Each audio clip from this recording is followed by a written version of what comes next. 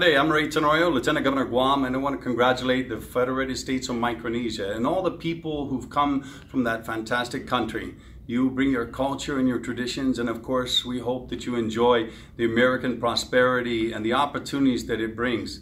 Your country has had 30 years of independence, and of course, we welcome your brothers and sisters to Guam as you pursue the opportunities and dreams you want for your children and your families.